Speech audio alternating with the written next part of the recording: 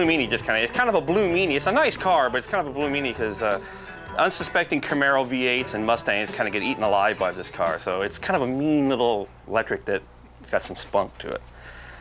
This is John Wayland, a builder of electric cars. John builds EVs by himself right out of his garage.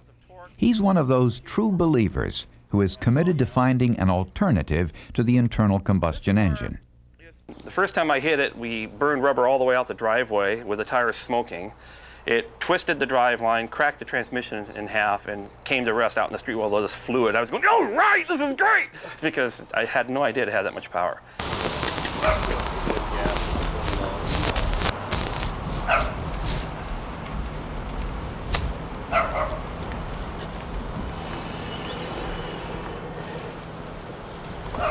Come on, let's go for an electric cruise. I'm in.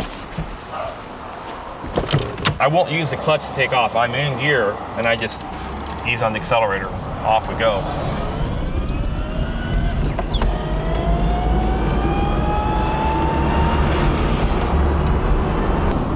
You won't find too many 1972 vehicles that run this smoothly and quietly, I wouldn't think.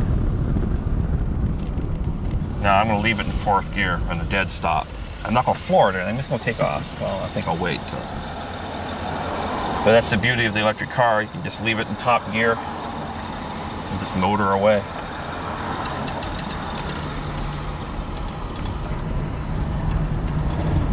What's unique about what we're doing right here? The car is on, and yet there is no noise.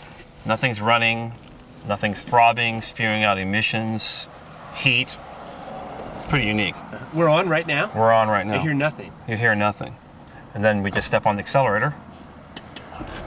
We start moving. Silently, of course.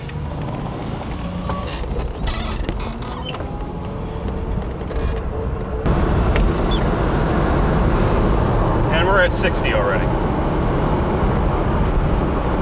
What's interesting about the electric car, because of the torque of the electric motor, you don't have to shift. This car is spirited and fun, but you can take off in high gear if you'd like. You can take off in 2nd gear, 3rd gear. You can drive it like an automatic, or you can use the gears. And this particular car is performance oriented, so I like to use the gears. It's more fun. You get a little bit better acceleration that way. This has been an electric car for approximately 18 years now, and it's been extremely reliable and high on the fun factor. As you can see, it picks right up.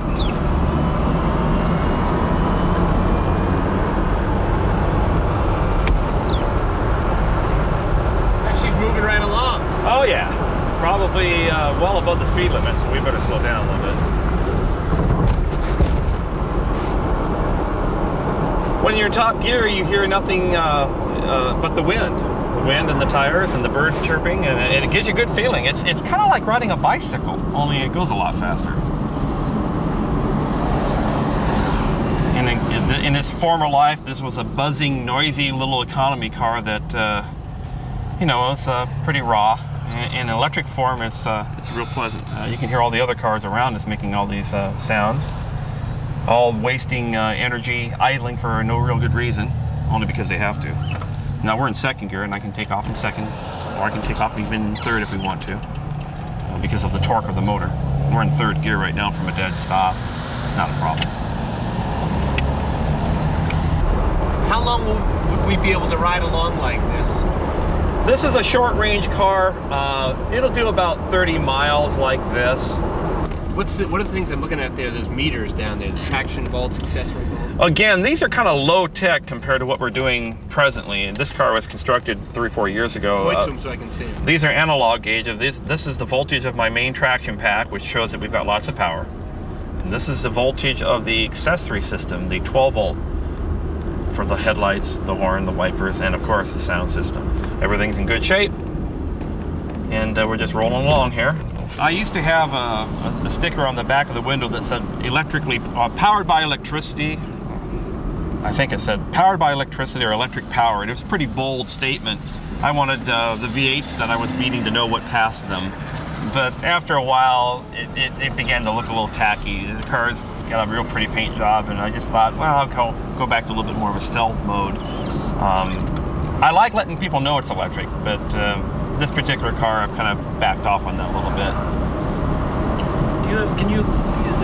What's the cost to operate it? What did you say per mile? Can you compare that to the gas? I'm not good on the per mile thing, although it's been done. I can tell you it costs about 1/5 of what it costs to run a gasoline car. It costs me about 30 cents to fill this up for 30 miles of driving. So compared to the cost of gasoline, that's about 1/3 to 1/4. But then there's the issue of zero maintenance. There's really nothing to do with this car. There's no antifreeze, no oil, no filters, no tune-ups, no spark plugs, no mufflers. Heck, there isn't even an exhaust system. The only thing you figure into the cost is the battery replacement. And these batteries are good for anywhere from a low of 2 years to a high of 5 or 6, and typically around 4 years. And that works out to be a couple $100 a year. So the cost is dramatically less.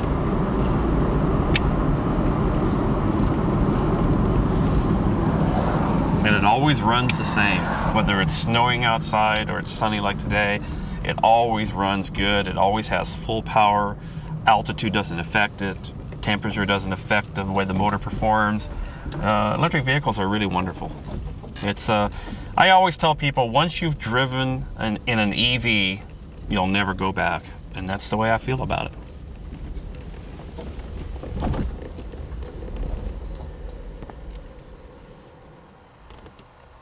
So I don't really like showing this whole bunch of cord here, so because normally it's just right to the wall, so let's not show that part. We can show this part, okay? Okay. Many times I'm asked, it's kind of funny how people are, well, don't you have to plug it in? Like it's a big deal. And I always go, gee, I think it's a lot bigger deal to go to a gas station, get up from your house, drive somewhere, and pay some slob to pour gasoline over the side of your car. No, this is really, really hard. Watch this. Really tough. You take the power cord, and you plug it in, you walk away. Car's now on charge. Under the hood. How long will it take to get a full tank, as it were? Well, we just took about a 15-minute cruise, and it will take about a half hour to replenish what we just took out. If I hooked it up to a fast charger, it'd be there in 5 minutes, but we're going to go have some lunch. It'll be all filled up when we get back, ready to go again. Under the hood, I'll show you one little thing here, is when you plug it in, I like to monitor what kind of current I'm drawing, especially if I'm plugging in away from home. And it just lets me know how much power we're drawing out of the wall. And that's this gauge right over here. And we're drawing 11 amps out of the wall. That's about what a hairdryer would draw. Batteries are like muscles. They like to be exercised. I've picked up used electric cars that someone hasn't driven a lot, and they say the batteries are dead, they're ruined, and I just start driving and charging and driving. They just come back like a muscle, and a month later they're like new batteries again. But they do like to be exercised, so we say if you have it, use it. There you go, on charge. Unbelievably, this compact power unit here is going to replace it all. It's pretty amazing. This is made by Advanced DC Motors. It's a 9-inch motor. We rate them in the diameter of the motor. This is a 100 horsepower peak power motor, and you can see we've already fabricated an adapter plate and a spacing system, and this will enable this motor to be lowered into the engine compartment just like the old internal combustion engine was, but of course free up lots of engine space. And this is called the motor hub adapter. It slides onto the motor and is bolted to it, and this mimics the end of the crankshaft of the internal combustion engine. When we pull the other engine out and we remove its flywheel, it'll look exactly like this, and this spacing will be the same. And then we've already taken another Datsun flywheel that used to weigh 29 pounds, and we shaved it down to 18 pounds. With the electric motor, there's no need to have the large diameter with the ring gear for starting. We don't start anything. We don't need the weight for torque because the motor has plenty of torque. We just simply need the flywheel to be big enough to hold the pressure plate. And this bolts right onto the front of this. You see how it all fits on here, and then that's the process.